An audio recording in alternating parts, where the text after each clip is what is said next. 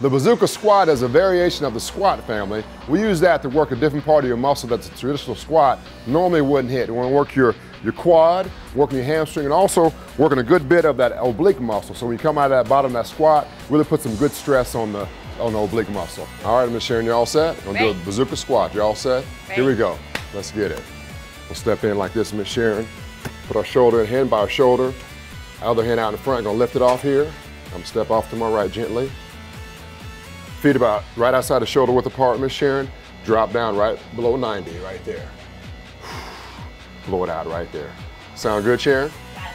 All right, I'm on back there? Yes, yeah. All right, there we go. All right, there we go, Ms. Sharon, good. Awesome, your hand out in the front, there you go. Perfect. Step off gently, that's it, good, good. There you go, Ms. Sharon. Awesome. Feet about right outside the shoulder width apart, Ms. Sharon. Good, good, there you go.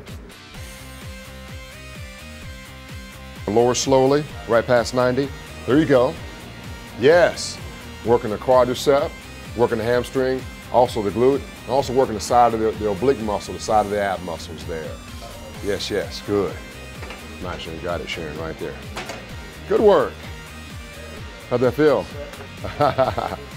Here at Smiley Champions Fitness, we teach the Bazooka Squat and other forms of exercise as well. So we'd love to have you here at Smiley Champions Fitness. Thank you so much. God bless you.